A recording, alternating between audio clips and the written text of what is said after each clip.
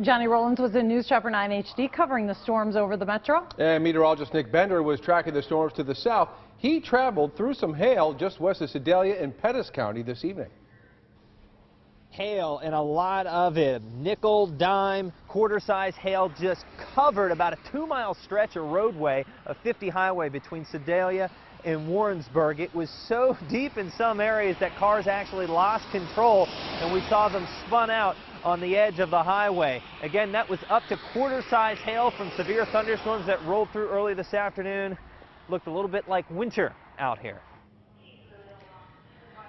And your weather pictures and video really help us tell the story as well. And check out this picture that we got posted on our website at KMBC.com. It's also on our Twitter feed. It comes from a KMBC viewer earlier today off I-70 in Higginsville. Now that white stuff on the side of the road, that's not snow. That's what Nick was talking about. That is actually hail. And a lot of it. And people also sharing their hail video with us on Instagram.